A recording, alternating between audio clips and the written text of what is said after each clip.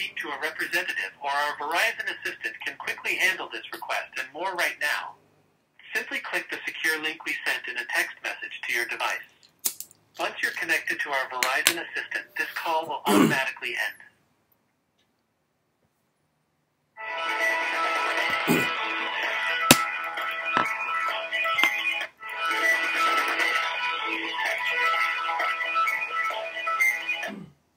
Check your mobile device for a free text message.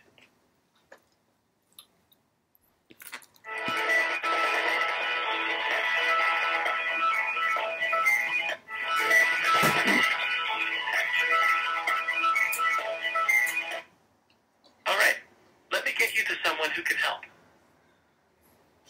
Your privacy is important to us. Visit our privacy policy to learn more at verizon.com/privacy. California customers can view our California privacy at verizon.com/CaliforniaPrivacy. During this call, your account may be reviewed for recommendations and offers.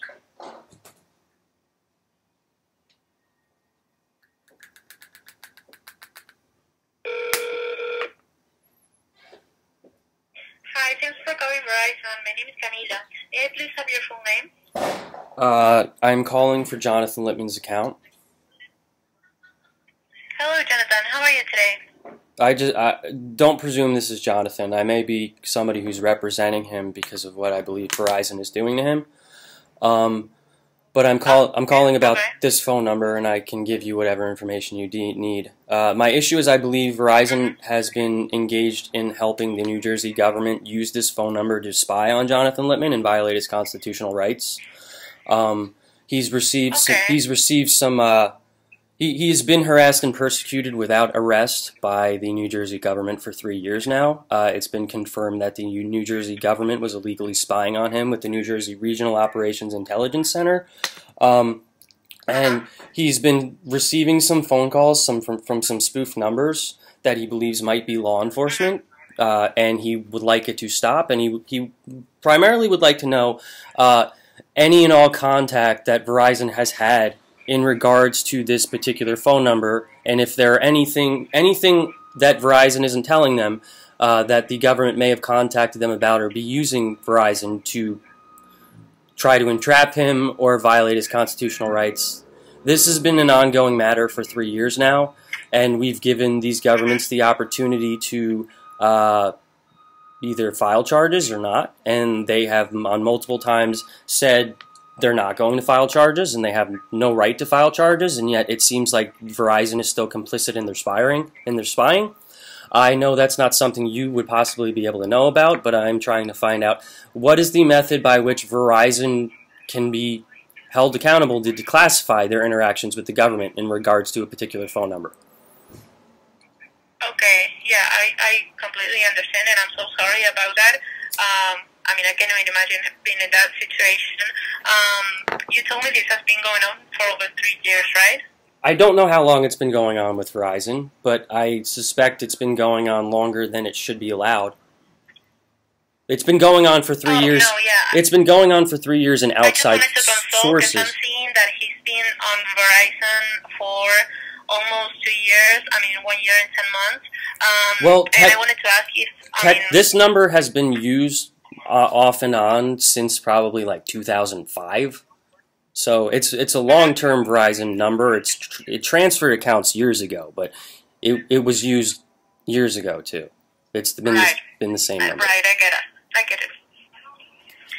Okay, and yeah, this is the number ending in 2597, right? Correct. Okay. So from what you're telling me, this is customer service, and this is something that our fraud department handles. Okay. Would you be okay if I talk to an agent over there and explain to them the situation so they can handle it way better with the laws and everything? Sure. You can do that. Okay. Thank you so much. I'm gonna have to put you on hold so I can talk to them, and I'll be right back to inform you, okay? Okay, thank you. Thank you so much. It will be a second. Okay.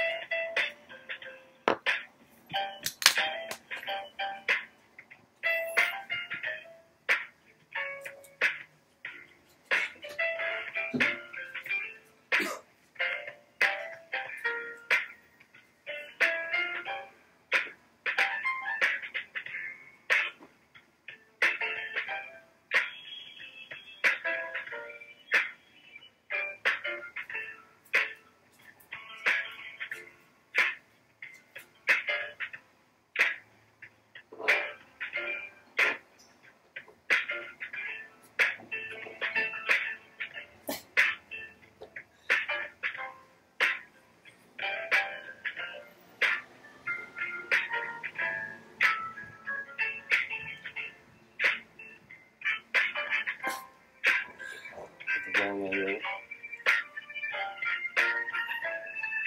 Kind of thought it was like waiting music. This must be a different country. Yes, you're calling another country, probably.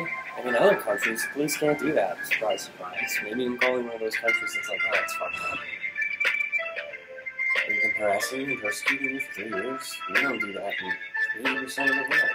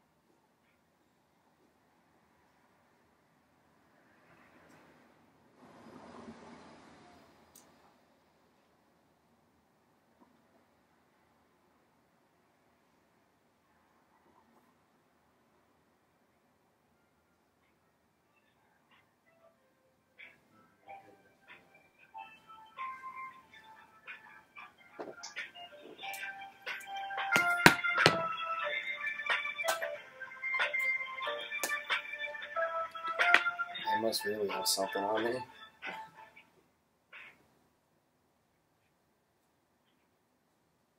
Hello? Yes, hi. Hi. Yeah, so I have John. He's one of my colleagues in the fraud team of Verizon. And I talked to him. I went over your situation, and he's going to go over it again with you, and he's going to be able to assist you further with it, okay? Okay, thank you. Okay, thank you so much, and have a good day, both of you. Thank you. Okay, hello, can you hear me? Yes. Excellent. So my name is John, and I'm from the Verizon Wireless Fraud Prevention Team. Can you verify your first and last name for me? Phone number, for this phone number, it's Jonathan Lipman. And can you verify the PIN to the account? The what? The 4-digit PIN to your account? Oh, I didn't have to do that before. Bear with me, I gotta get, hold on.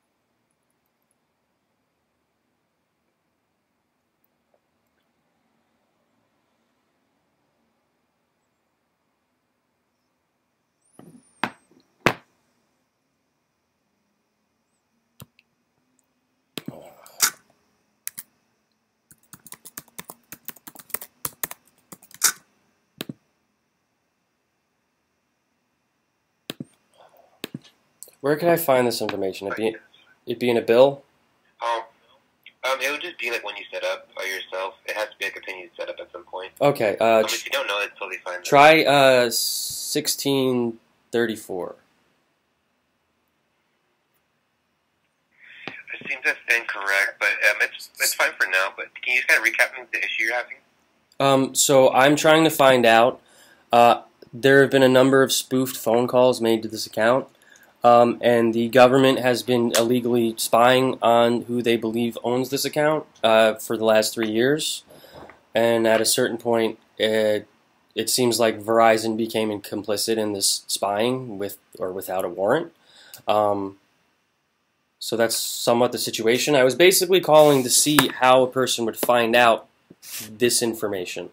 Like if a person suspects Verizon has been coerced or asked in some way to access information, how would you find that out?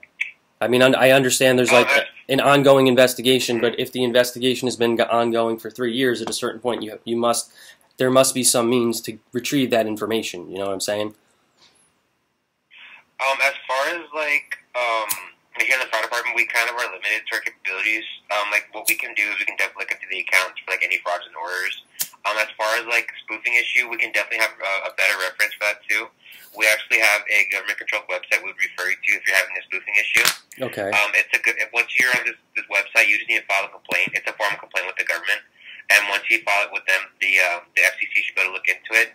Because a lot of times, what spoofing is, these people they like will put your number on like kind of like a list, and this number you'll have they'll be used for like fraudulent purposes. So say like you receive a call from people who are saying, hey, like why'd you call me? I just got a call from you saying that I owed money or whatever, you know, whatever the situation is.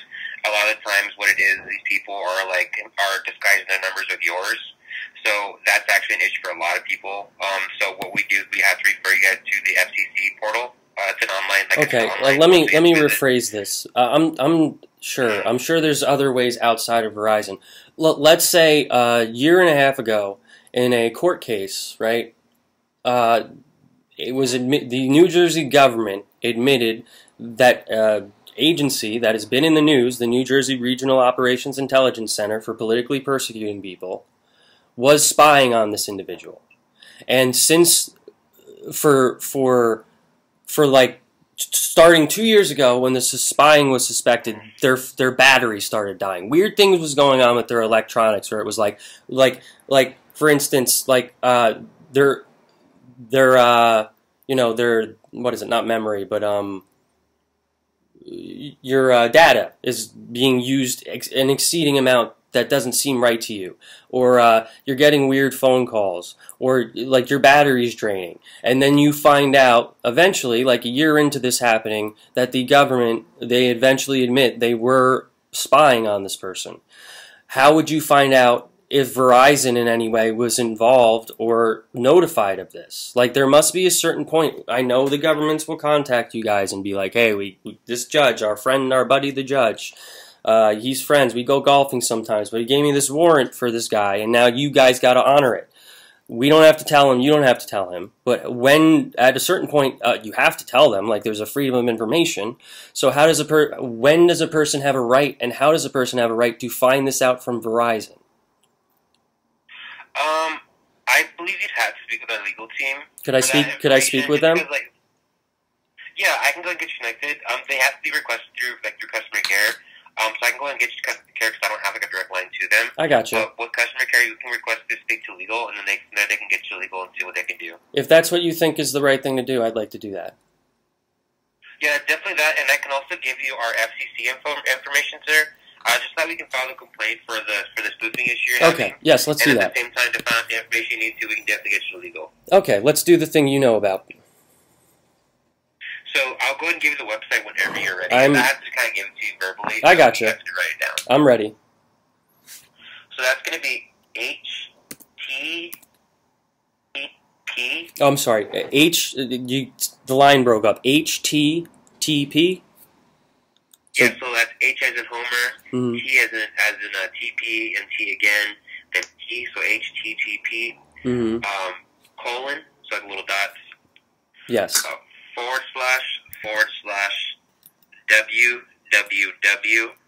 dot I as in igloo, C as in Charlie, and the number 3. So that's www.ic3.gov. Okay. / Okay. the word default. Okay. So default dot. Mm-hmm. A as in apple, S as in Sam, P as in Peter, and X as in X-ray. Okay. I'm going to read it back to you. And then. Oh, well, keep going. I'm sorry. Was there more? Oh, it's okay. The last of that is the numbers 1205. So ASPX1205. Correct.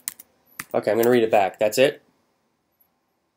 Yes, sir. Okay, so it's HTTP colon 4//www.ic3.gov/default.aspx1205. Exactly, yes, sir. Okay. And was there something else, or? No, that's gonna be it. So once you're on the page, it's kind of self-explanatory. It's gonna show you like the options for spoofing. Mm-hmm. So once you just click on the option, it's gonna give you a form to fill out for the complaint that for the issue you're having. Mm-hmm. And then right now, I'll go ahead and reach out to our customer care department. Hold up. Okay. There's an issue. There's an issue. Yes, sir. I typed it and it didn't come up, so I'm going to read it to you again. Sure. H is in Harry, T is in Tom, T is in Tom, P is in Peter, ... the dot on top of a dot, right? Mm-hmm. Okay, 4 is in the number, / like going to the right, leaning right, 4 / leaning right, www. I is in igloo, C is in Charlie, 3.gov/default.aspx1205. Yeah, that's the one we were given here. Okay. So, and I'll repeat that again. That's http www.ic3.gov/default.aspx1205. Yeah, that's what I tried. It's not working. Okay, yeah. I'm not too certain that's why that wouldn't work. Maybe the best I can do is maybe just Google the FCC information. They might take the website from Google. Okay. Just because that's like what we're given, like manually. Uh-huh. But FCC is definitely is the name of the yeah, group you need to contact. Okay. Let's do the legal thing. Awesome. I'll go ahead and get to customer care right now as we speak, sir. But did you have any other fraud-related questions at all for me today? Nope. Awesome. That being said, you take care. Okay. You too. Thank you for have a great day. We'll bear with you, sir. Okay. Bye.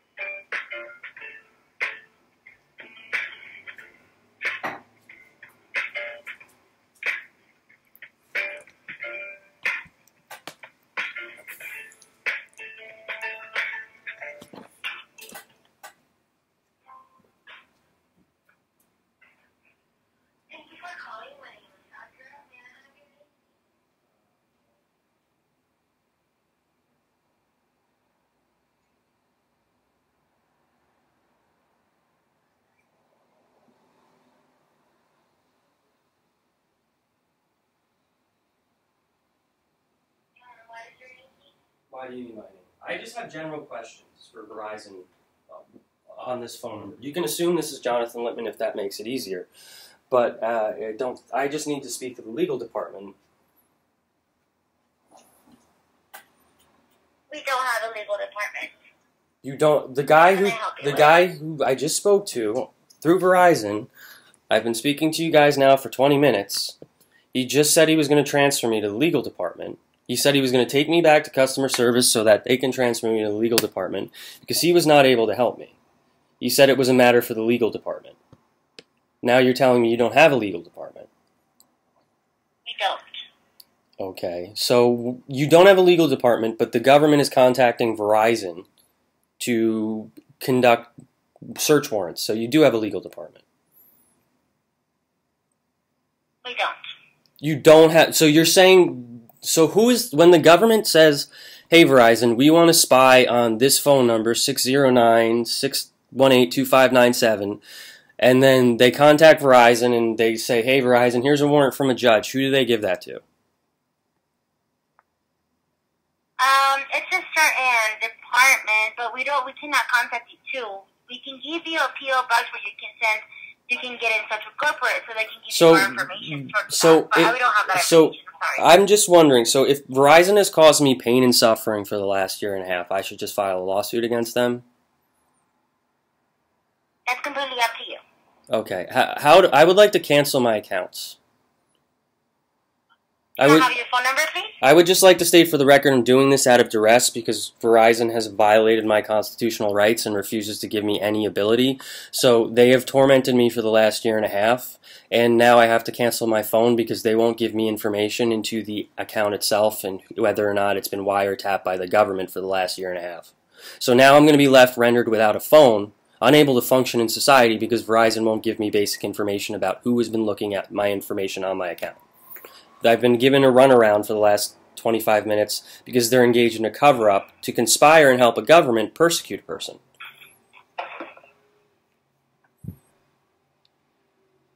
So what information did you need? Your phone number, please. 609-618-2597. All right. So currently, since you are not the account owner, we would need to speak with them so we can go ahead and... Now, if I was the account owner, would I be able to get the information of the government spying on me? Like, if I like showed up and gave you my blood, would you give that information to me? You don't have that information. Somebody has that information, though. Like, somebody has that information. It's ridiculous for you to say Verizon doesn't have a legal department. You're a billion-dollar corporation. Like, for you to say you don't have a legal department is just absurd. Like, it's... We do, but you have to send a letter to a P.O. box. We don't have a line for that. Okay. I'll humor you. Where is this P.O. box? Just give me the information. Yeah, let me give you that. Actually, let me make sure of that. One moment. Do you have an account? Actually, is Jonathan there with you that we can give us access so we can go ahead and give information out, please? Yeah, this is Jonathan.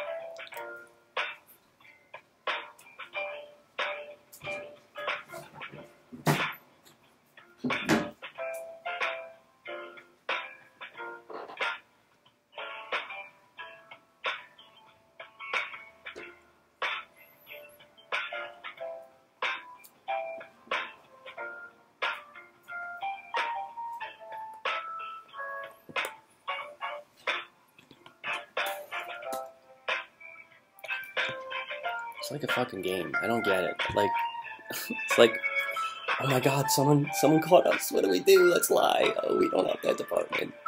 That's not a real detective. We don't actually have internal affairs. What do we do? What do we do? Everybody lie. How did nobody else call about these things? Am I the only person who's, like, awake? How did all these corporations and governments go unchallenged like this? Like, how are they, like, not prepared for this shit? Any way I talk to them, nice, professional, unprofessional. I could be me, I could be a lawyer, I could be a crazy person, I could be a victim, it doesn't matter.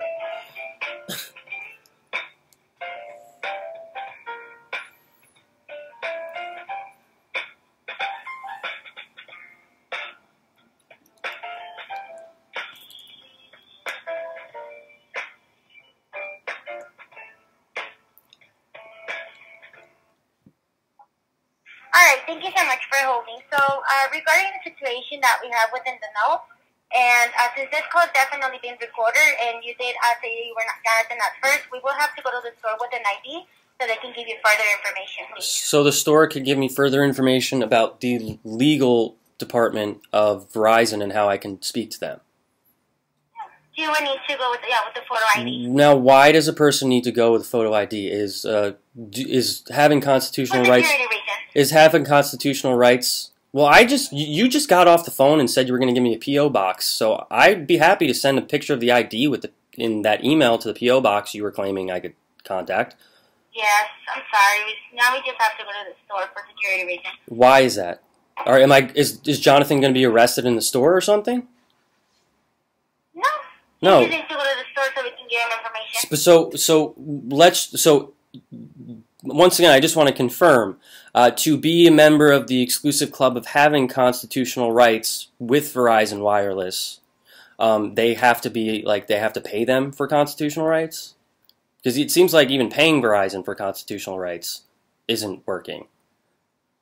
So obviously there's a legal department. I want you to explain what happened. So this is Jonathan. You're speaking to Jonathan right now. So when I go into the store and I say, hey, here's an ID, here's a picture of my face, now you guys are probably going to help the government try to use it against him. Now will you give the information to him? What is Jonathan saying to this person in the store who usually just sells phones and plans? Like, they're not the one who is, they're not the Verizon Corporation or the phone number for the Verizon Corporation who is agreeing to the government spying on them. They're just like some person trying to, you know, much like you, which is why I'm not trying to talk to you, but they're just some person trying to, like, sell a phone, so they're not going to know what to do. So what am I saying to them, and what are they going to say to me once I present this you know, ID? Just explain the whole situation to me, because I've just been given the runaround. I've been on the phone with Verizon now for 30 minutes. And first they said, let me transfer you to, wasn't the legal department, it was the fraud department. And then the fraud department, when I was on the phone with the fraud department, couldn't even give the correct email address to file complaints on. And then said they were going to transfer me back to you so you could transfer me to the legal department. And then you said there was no legal department. And then you said there was a P.O. box I could send things to, and now you're saying there's no P.O. box, and to get any answers to anything for a corporate issue, not a store issue, is to go into the store and give an ID. So I just want to be clear so that there are no more errors or mistakes, or nobody comes back with a different story, like, hey, you got to call corporate again. How does this going to the store with the ID work?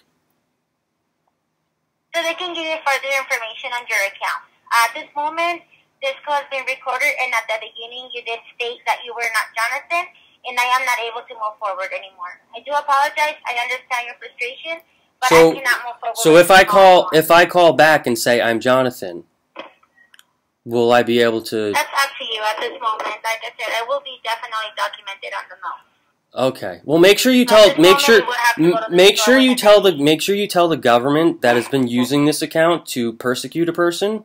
That you were smart enough to say, oh, there might be another person calling, so we can't verify this as Jonathan, so we can't use this phone call or this email address or anything that's being sent by this phone as evidence to allow him access into the account.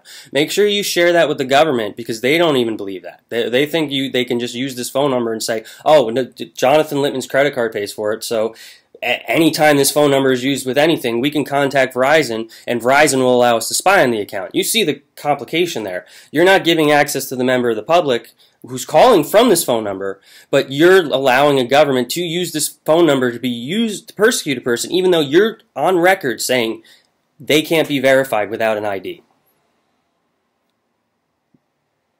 You have a good day.